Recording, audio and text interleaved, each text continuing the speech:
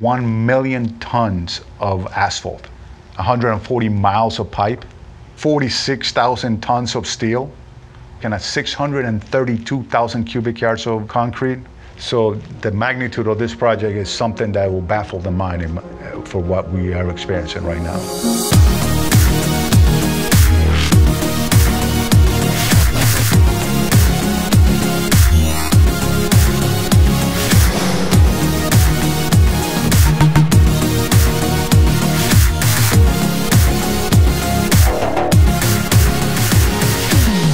In this episode, we look into one of the biggest construction projects in the United States today, the I-4 Ultimate in Florida.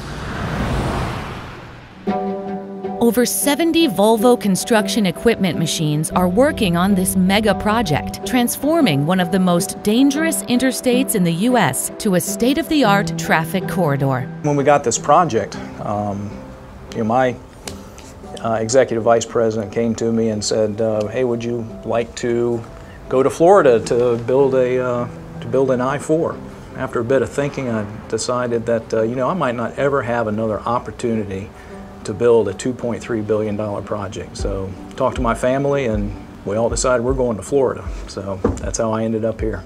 The I-4 Ultimate project is the biggest project that I have ever worked on. It is also the biggest project that most people here have ever worked on or ever seen.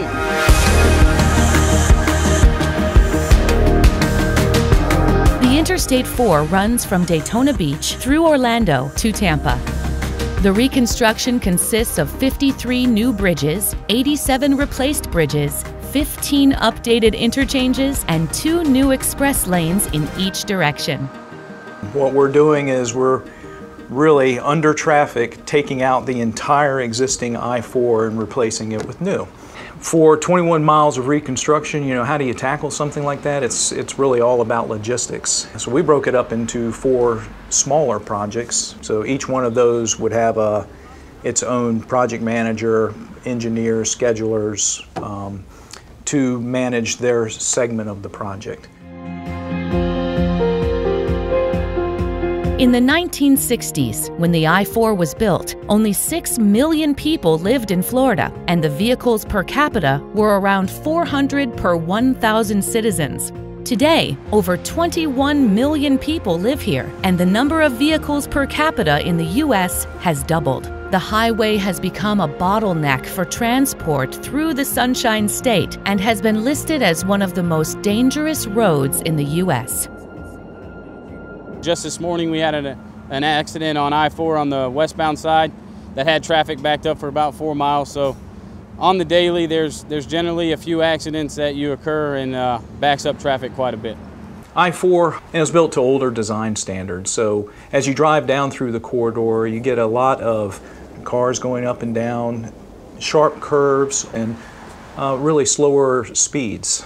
So really needed to upgrade all of I-4 to bring it up to current standards, get more throughput through the area. This interchange specifically is the Ivanhoe interchange.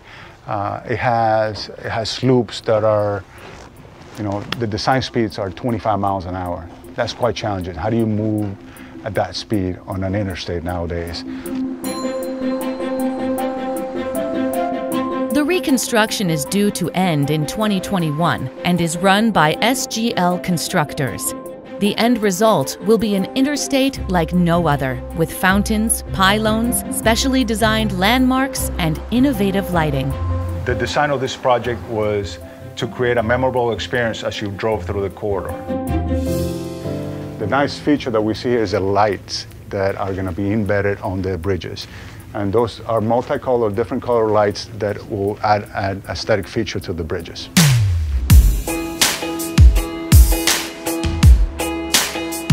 Volvo Construction Equipment has 71 machines working on this project, such as excavators and soil compactors.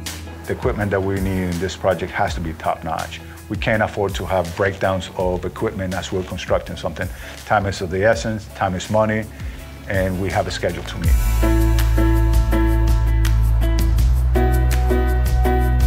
But the I-4 Ultimate is just one piece of a global puzzle where increased urbanization calls for updated transport solutions. Nationally, we have a lot of failing infrastructure, and projects like this are important to the surrounding communities and the cities to make sure that we have proper throughput and connectivity between all of our communities and for economic growth.